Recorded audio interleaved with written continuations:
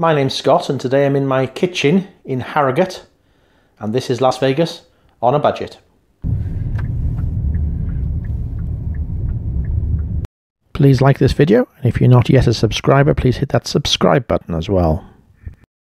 So you've packed your case and are ready to go. You've got your clothes, your money, your passport. But is there anything else that you need to make your trip as comfortable and as cheap as possible? Here are the 6 things that I never leave at home when I travel to America. Number 1. So why do you need a bowl and a spoon, or in this case, a spork? Well, I love having breakfast out. I love pancakes in IHOP, I love a lumberjack slam in Denny's or a big buffet breakfast. But if you do it every single day, it gets a bit pricey. £10 per person, it soon adds up. Now I'm not saying that you don't have the odd breakfast buffet or the odd pancakes in Denny's or IHOP. I'm just saying don't do it every day. So maybe every other day, just have some cereal in your room. Get some cornflakes from Walmart, buy some milk, even in a gift shop, and you save yourself some money. Number 2.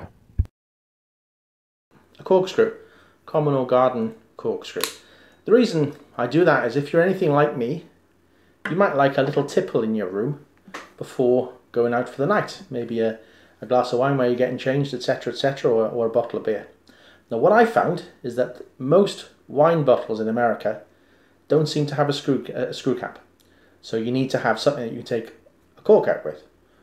Similarly, if you're having a beer, you're going to need something to take the top off. So weighs next to nothing. I guess if you're doing a carry-on luggage only option, you might struggle because it's an offensive weapon, so you won't be able to take it in the cabin. But other than that, well worth the next to nothing that it weighs, I think. Number 3. Now this one you might not have heard of unless, like me, you've been backpacking. And it's something that's called Dr Bronners or Dr Bronners 18-in-1 pure Castile soap. And this stuff is fantastic. Okay, I'm going to put all of the uses of this up on the screen, so do pause it if you want to. I'll stop there for a moment. Does any better on my arm? There we go. Literally 2 drops on my arm there. Okay, that's better. So you can see, yeah, you can see how larded that is. And I'm not suggesting that you shower or wash your hands in this all the time. So for the aforementioned cereal bowl, I put a couple of drops of Dr Bronners there after eating out of it. And very, very easy there to swill it out. So I know it's nice and clean. I can use it for tomorrow. I'm a bit of a, tiny bit of a germaphobe. I like things to be nice and clean. So we'll leave that like that.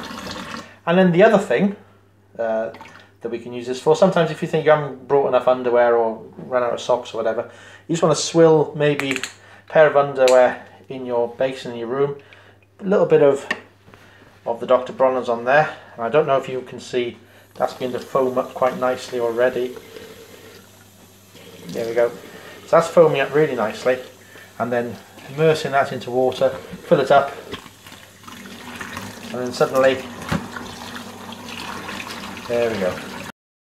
Number 4. Now this is sort of connected to the first one, and it is an insulated cup or bottle, and ideally it's one that keeps things cold for 12, 14 hours or even longer. This one I think keeps things cold for 18 hours, which is perfect. So what do I use this for? Well, number 1, I mentioned about having a cereal bowl in the room. You need something to keep your milk cold. You'll find refrigerators at Las Vegas hotels are very, very rare.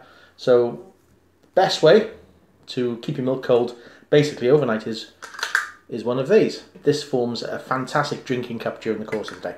So you want to fill this with ice just before you leave your hotel during the course of the morning, and then what you're able to do is buy larger bottles of drink from supermarkets and then just top this up during the course of the day. If you have a fast food lunch, then you can have take some ice when you have like a water cup with your fast food lunch, take some ice out when you finish, and then you can fill it up with ice. So you've got a nice cold drink every single day. Really, really important in Las Vegas to keep yourself hydrated. So you want something to be able to keep yourself a nice cold supply of fluid during the course of your day. Number 5. Now this sounds pretty anal, no doubt. I bought this at a place called Dollar Tree. I paid $1.99 for it, and the reason for it was I was at that time staying at a hotel. It was a reasonably old hotel, and it didn't have very many power points in it, so I was really struggling to plug in my phone. I was crawling behind the TV or behind a chair where there was a lamp on the floor just to plug my phone in. So I got one of these. As I said, it was $1.99 in Dollar Tree. I wouldn't have thought you'd be able to buy it in the UK, but if you do go into a cheap shop in America, then do look out for these. And you can basically just plug it in behind the TV, behind the wall, etc. And then you've got a couple of power points, and you can put your phone into charge there, or whatever it is that you want to do.